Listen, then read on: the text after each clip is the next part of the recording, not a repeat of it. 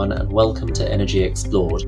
This podcast covers the challenges of achieving a carbon-neutral global economy, cutting emissions of gases and pollutants, and setting up new energy systems. Join Reed Smith lawyers and guest speakers as they shed light on the most important trends in emissions control and new fuels. Tune in as we follow the ever-evolving journey through the transition of energy. Hi everyone, welcome back to Energy Explored. This is Peter Tremarchi. I'm a partner in the Reed Smith office in New York City. I'm joined by my partner Todd Maiden, who comes to us from San Francisco. Hi Todd. Good morning, how are you? Doing great today. I hope everyone out there in podcast world is doing well too. We're here to provide just a brief follow-up on our earlier webinar from the energy transition. We were talking about state incentives and state regulations that are coming down the pike, and in fact in many locations already existing, that are implementing the energy transition now faster than are being done in the federal levels in both the United States and throughout the world. There are a lot of very significant changes coming down the pike from these regulations and from these laws, and we provided a brief summary of that. I talked quite a bit about the Climate Leadership and Community Protection Act in New York, which was enacted in 2019 and is going to create some fundamental changes in the way we heat and light our buildings, the way we generate electricity, the way we move around the state, and cautioned everyone to be on high alert for the upcoming final scoping plan that's going to be coming from the Climate Action Council in December of 2022. That's going to lay out the basic framework that the New York State Department of Environmental Conservation is going to use to create regulations implementing Climate Leadership and Community Protection Act. There's too much to go into here and repeat today, but quite a few changes coming down the road here in New York, so pay close attention to what's happening there. And then Todd spoke quite a bit about what's going on in California, and I'll kick it over to him to remind or refresh your recollection if you were there, or to whet your appetite for it if you missed it. Thanks, Pete. Yes, so California certainly a leader in the push towards carbon neutrality and energy usage in the state. So that's, and talked about some of the different, the timeline and some of the interim deadlines. Renewables, of course, solar, wind type of alternative energy, big push for that. But we also talked about two issues there. One, a lot of the renewable projects are land intensive. The amount of space being taken up by wind turbine projects, solar, large utility scale solar projects. Also, one of the big issues in California is a transmission hurdle. So even though you may have a renewable energy project, we have some severe limitations in our grid in terms of how we move energy around the state from where it can be produced to where it is needed. Offshore wind, we have a first time on the West Coast, our offshore auction of ocean space. This is a federal auction, and we have two lease areas, Northern California, Central California. Again, some transmission issues there. And just rounding it out, we talked about new legislation expanding or subsidizing use of clean hydrogen, green hydrogen, carbon sequestration, some new laws there that will lay that out, direction as to how carbon sequestration or carbon capture and storage projects can be developed. And we also talked about lithium as a constituent of batteries and recyclable batteries. And we, in the Salton Sea, Southern California, we have a huge geothermal formation there that may provide great opportunities to develop lithium in the future, but it's just not up to scale yet. Great. Thanks, Todd. I think one of the things we wanted to accomplish on this call today, because we didn't have time to talk about it in our webinar, it was so chock full of content that we just couldn't get to the more practical stuff, which is now that we have let you know that these statutes are coming down the road, both in New York, California, but we also touched on things happening in Massachusetts, Washington, and Illinois. But we didn't get to talk about what businesses ought to be doing in response to these new statutes coming down the road. So we wanted to talk about a few of those things here today. And the first I'll pass over to Todd, which is figuring out whether or not these requirements are going to apply to your company by determining whether or not you have the types of emissions that are going to be covered. Thanks, Pete. So I think the issue there, or the big news particularly for publicly traded corporations, but also for other companies that are doing business with publicly traded corporations, or that may have a relatively progressive ESG, environmental, social, and governance policy, is going to assess what we call Scope 1, 2, and possibly Scope 3 emissions. What are those? Condensed very dramatically is Scope 1 emissions are what's sort of coming out of your emission points, your smokestacks at your factory would be the most easily definable example of that. Scope 2 emissions, you may be running your facility on electricity. Well, what is the source of energy for that electricity? Is your facility running on solar power, wind power, a coal-fired power plant, nuclear, something else? Those are your Scope 2 emissions. All of these things are emissions that are either you're already tracking those because of regulatory permits or other reasons, or it's relatively easy to figure that out on the Scope 2 emissions. The Scope 3 emissions are everything else. The carbon emissions that relate to upstream or downstream, in other words, outside of your facility in terms of bringing raw materials, developing them, transporting them to your facility, or once those materials are used in a product or service, the downstream customer use of those are all your Scope 3 emissions. This is a very controversial area. The Securities Exchange Commission is currently in the process of trying to implement regulations to require Scope 3 emissions, at least from publicly traded corporations. The way those regulations are drafted, it would require publicly traded corporations to estimate their Scope 3 emissions from upstream sources, their vendors and suppliers, and including downstream use. So if you are doing business with a publicly traded corporation, even if you are not publicly traded yourself, you may have some contractual obligations to work with that corporation to assess your carbon emissions, or even if you're not contractually obligated, there may be a way for you to increase your market share by telling people, we can do this, we can assess these emissions, we can reduce them, and get customers that you wouldn't otherwise be able to do. But it's very controversial. A lot of people have lobbed in objections or criticism of Scope 3 emissions, and my view of this is my own observation, not necessarily that of Reed Smith or any of our other clients, but due to the midterm elections and likely changes in Congress, I think you're going to find there's going to be some pushback on that, and the Scope 3 emissions may not be rolled out as quickly as the Biden administration would like to see it happen.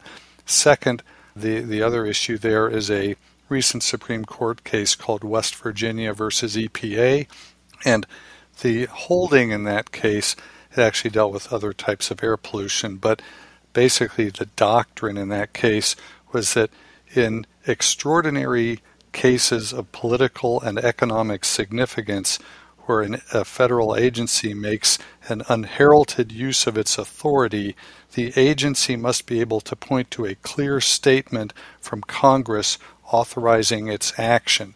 So applied to this scenario, has U.S. Congress really given clear authority to the Securities Exchange Commission to regulate Scope 3 emissions? That's going to be the issue. I think that there's going to be a lot of debate over whether that's been given. I think if you see a change in the makeup of Congress, there's going to be a lot of people in Congress making statements that they clearly are not authorizing the SEC to regulate Scope 3 emissions. So that's an issue on assessment, but even if that were off the table, I think there's still a lot of reasons why progressive companies with very active environmental social governance policies are still wanting to become carbon neutral. They still may be going through this process and assessing scope 1, 2, 3 emissions. So if you're in business, you have to hedge for this and look at it as, is this going to become a regulatory requirement and ante just to get into and stay in the game?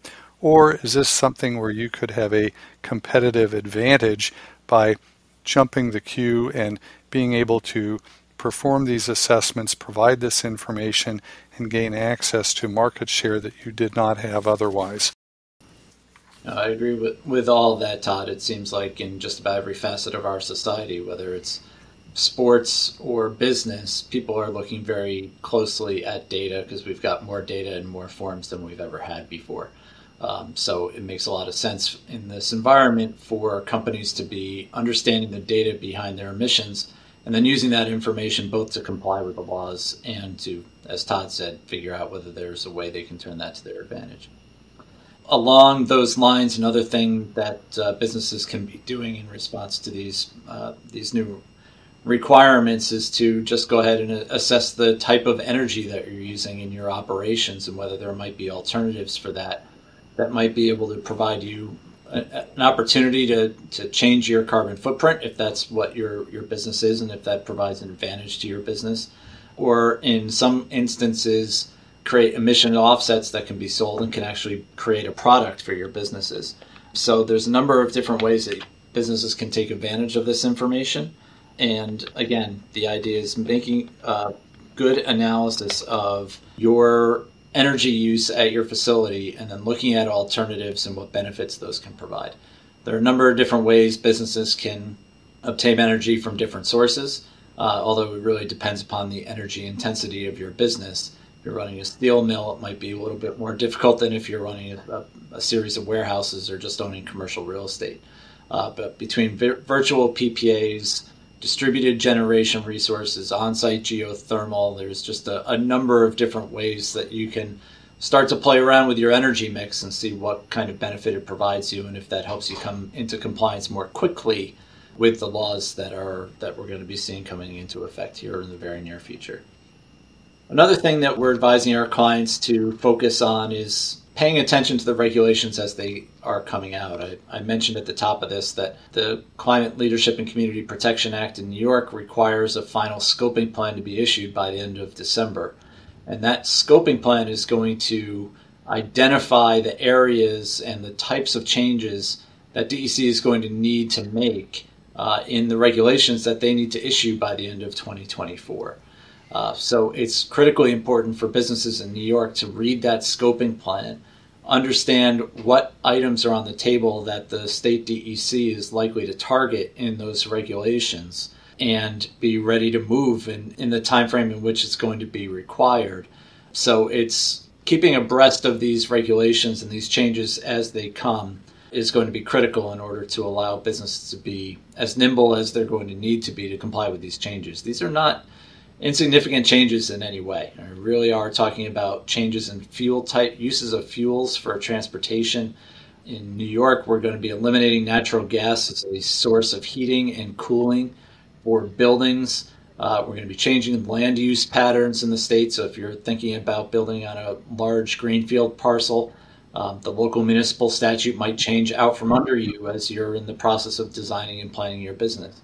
So understanding how these changes are going to work is going to be critical for businesses, and then they can create, once they understand what's going on in the atmosphere around them in the states where they're active, then they can create an action plan for figuring out how to mitigate those risks that are coming or opportunities that come along with those statutes. And Todd's going to talk a bit about that.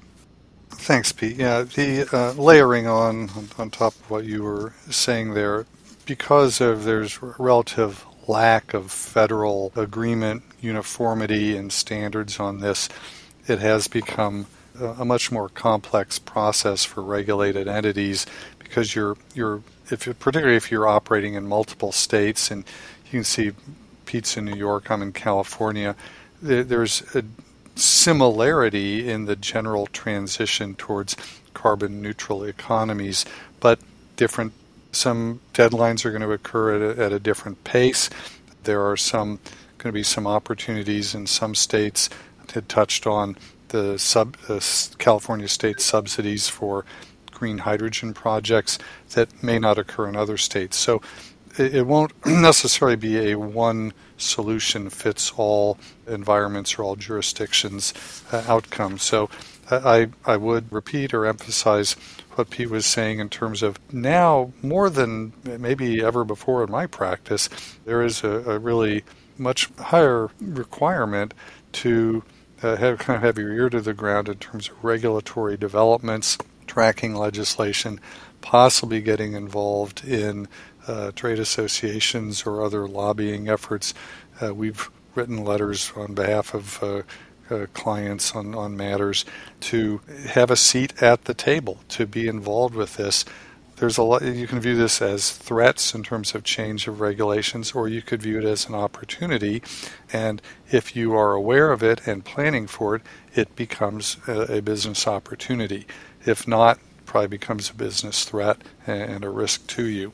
I think the other thing to think about is in your transactional work, your sort of project management or project due diligence, the development of projects, maybe the scoping of power resources. If you have a policy of renewables, are you locating in a place where you have access to those kinds of renewable energy sources?